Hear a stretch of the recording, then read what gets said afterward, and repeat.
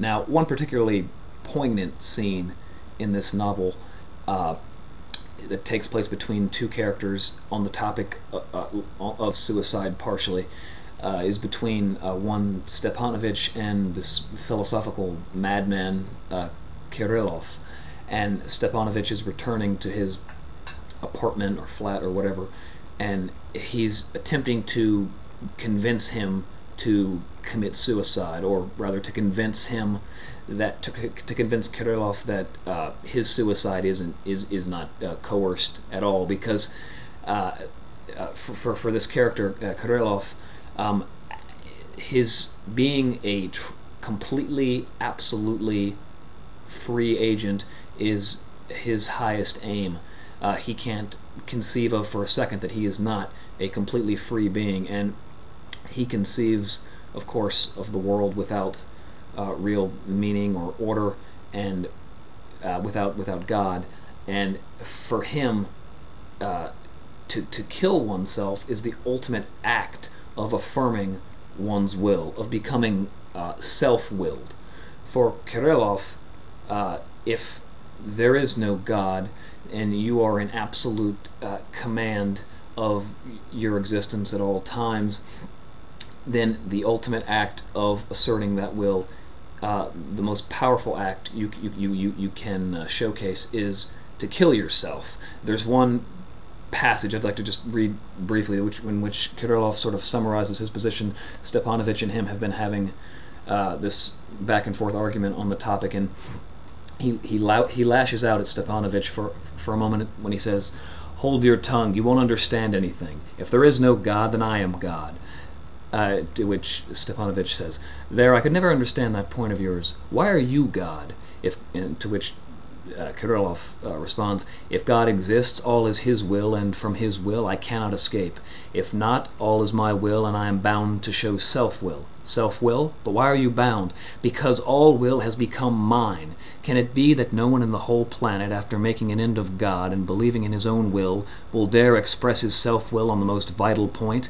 Like a beggar inheriting a fortune and being afraid of it and not daring to approach the bag of gold, thinking himself too weak to own it. I want to manifest my self-will. I may be the only one, but I'll do it. Do it by all means. I am bound to shoot myself, because the highest point of my self-will is to kill myself with my own hands.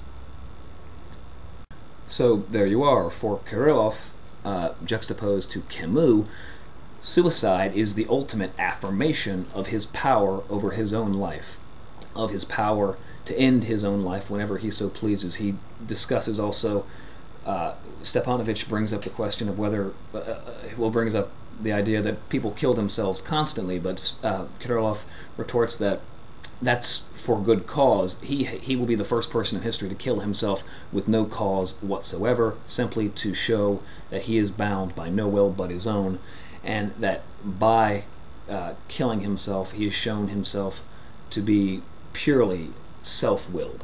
And I thought that was a very, very poignant point. I don't have a particularly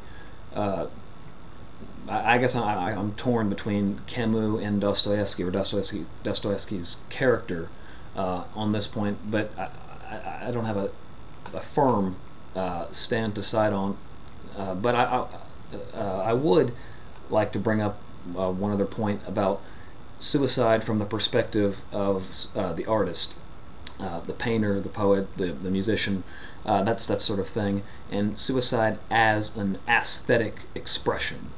Now, when I say aesthetic expression, I have in mind this idea of this archetype of the starving artist who, without any recognition in the world, kills himself in hopes that after his death his art will become internationally renowned, respected, and be inspirational for an infinite amount of generations to come.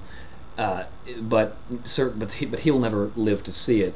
He can only abandon the world, which has abandoned him, in hopes that perhaps partially through this action, this noble, selfless action of killing himself for his art will in turn become recognized where formerly he was not.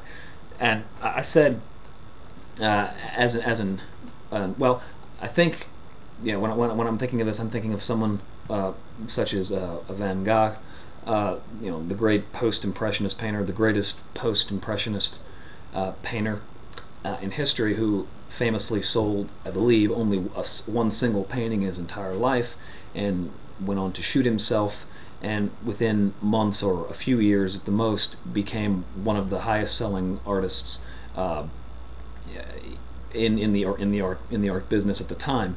Uh, other similar individuals like Thomas Chatterton, the teenage poet who uh, committed suicide by taking arsenic, and became after with who was at the time living, I think, in an attic somewhere, and literally starving to death because he had no money or resources.